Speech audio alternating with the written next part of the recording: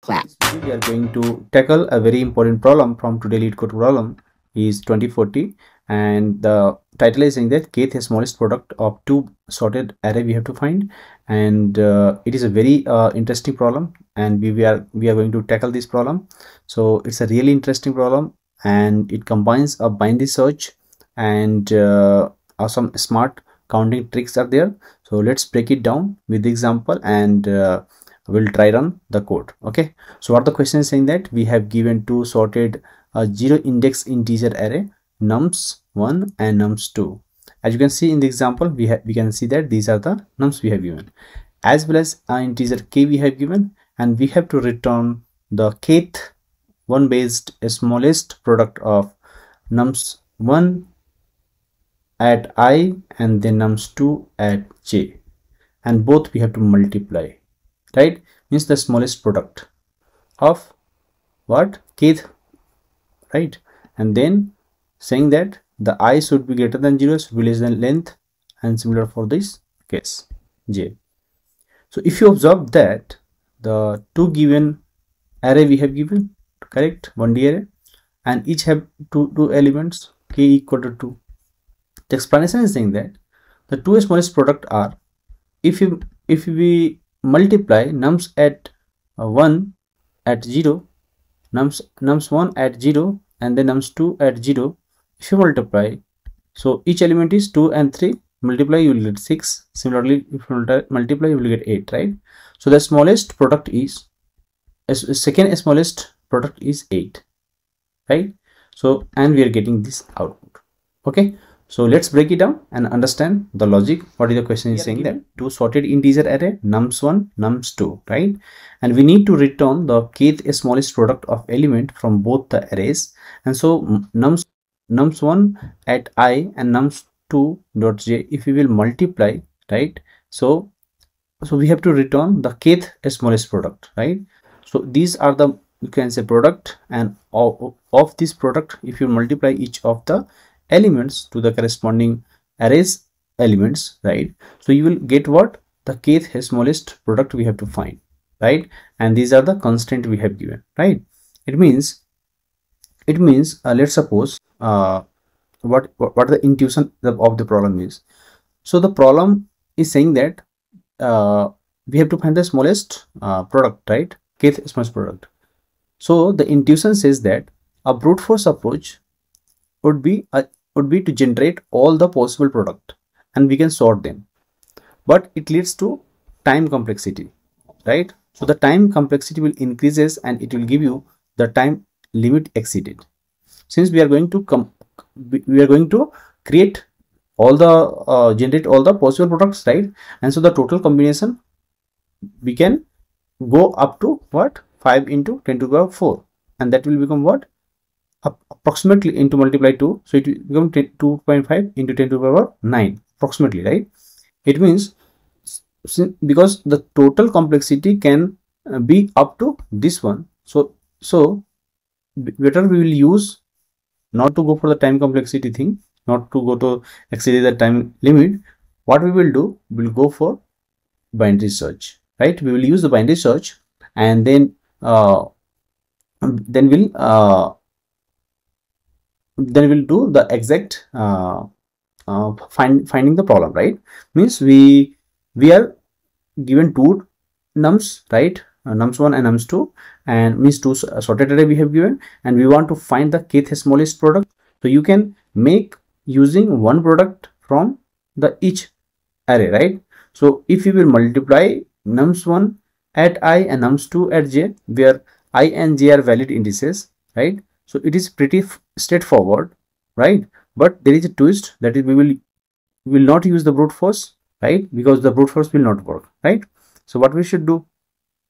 So I'll suggest that don't even try the nested loops, right? Because as you can see, right, more than 50,000 elements will be there, right? And the brute force will give up, and you will see the billions of combination is coming. So what do you do? Use the binary search to rescue this problem.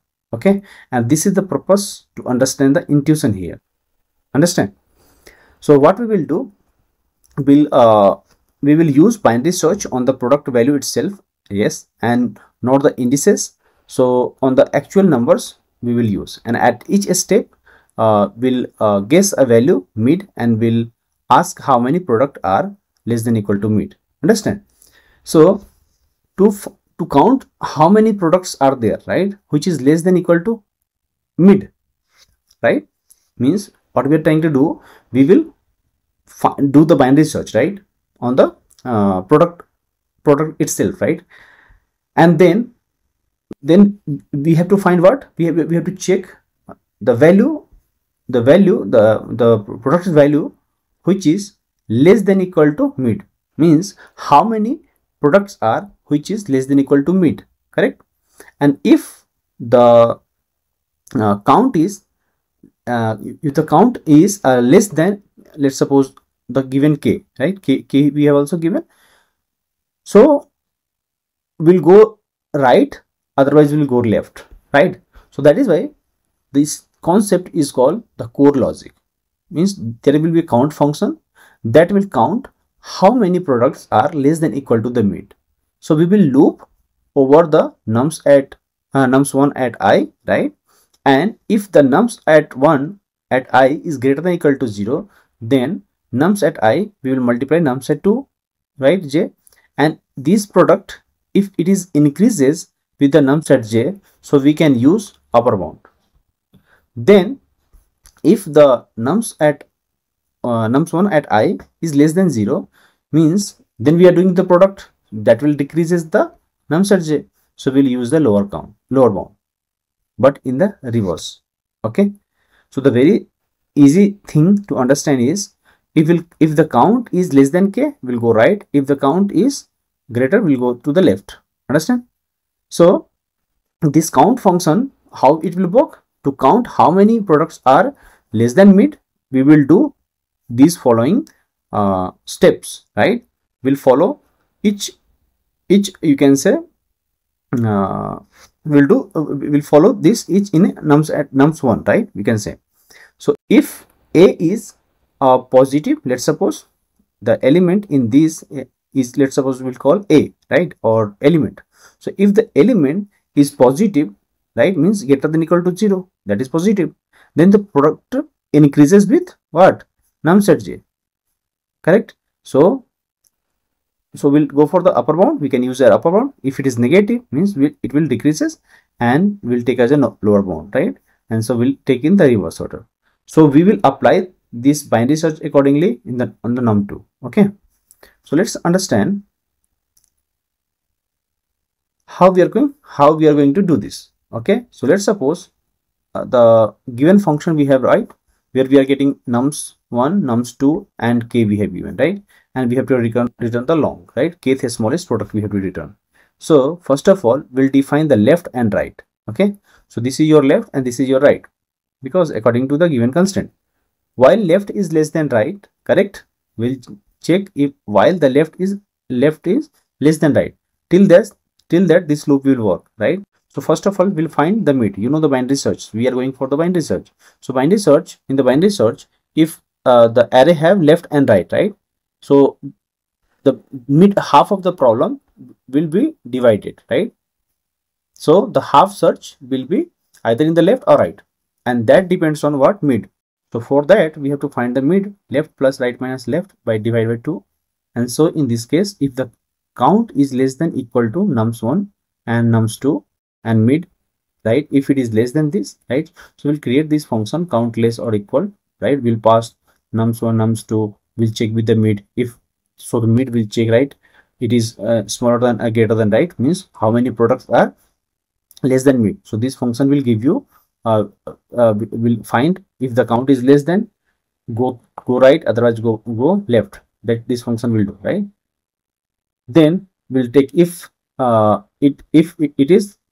if this function gives you, right, it is coming true, means left equal to mid plus 1 will say, else will say right equal to mid, right?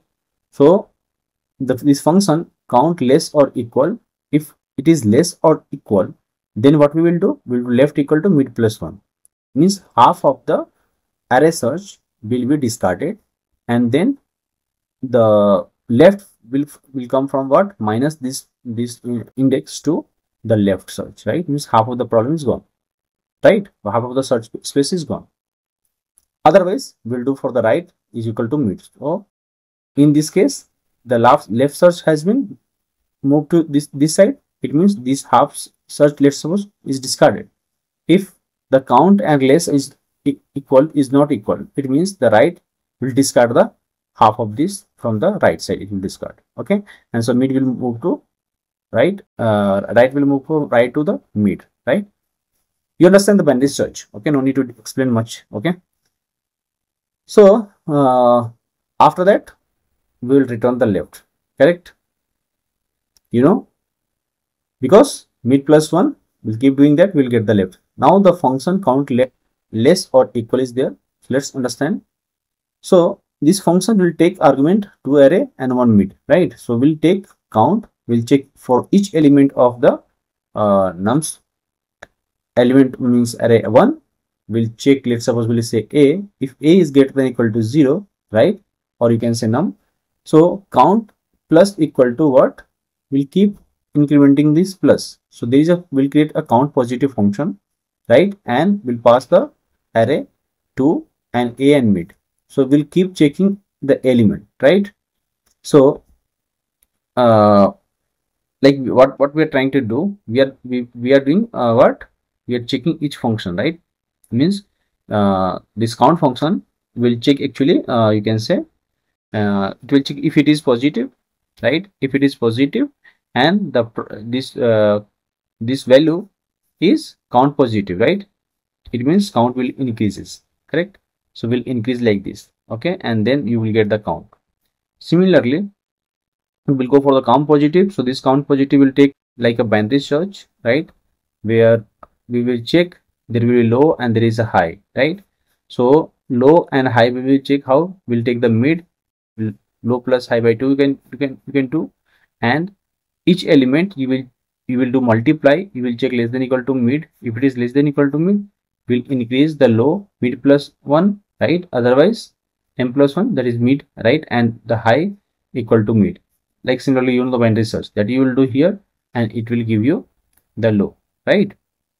Means this count positive function will give you the count positive, right?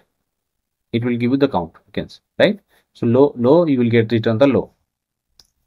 Now understand the count negative. So similarly, you will do as you have done for the count positive. You will get the this one, right? So you just return what? Nums length minus low. You will get the count negative. Okay. So all these codes are done, right? Let's understand the complexity. What is the time complexity? Okay. So as you have observed, right? If there is, let's suppose we'll consider n equal to nums dot length, and this is the n is the length of the array 1 and m is the length of array 2, right? So the binary search we are doing in the log max product range, right? That may be iteration of approximately 64 iteration we are doing. Okay, we are doing multiply, right? So for each iteration we'll loop over, right? We are doing the binary search, and for the binary, you know, O of n log m is there, right? Means we are doing multiply, and then if we'll take n log m log r, right? So it will multiply 2 into 10 to the power 10, and it is efficient for the given constraint. Okay. So if you will try run this example 2 and 5, right? And there is another nums 2, that's of 3 4 and k equal to 2. So if you will take the product 2 3, this it will come like this, right? So total, if you observe, 6 8 15 and 20, right? What is the smallest is coming? So this 8 is the smallest one, right? If you sort this, right, all the product, you will see this is the smallest one, right? So binary search will find the smallest number, right? And at least 2 product are less than the nums, right? So we'll return the 8. I hope you understand. If you have any doubt in this video, please ping me in the comment box, right? So in this video, we have used the binary search on the product value. We have used 2 binary searches inside to count the valid product, one for the positive, one for the negative, and we have used long to avoid the workflow, and we have handled the largest constant efficiency, right? Large constants efficiently we have handled, right? So thank you for the support, and if you like this video, please hit subscribe this channel, and if you have any suggestion, please put in the comment box. Thank you for watching this video, guys. Thank you for watching this video. If you found this video helpful, please like, subscribe, and let us know what you want to learn next in the comment below. And thank you for watching this video.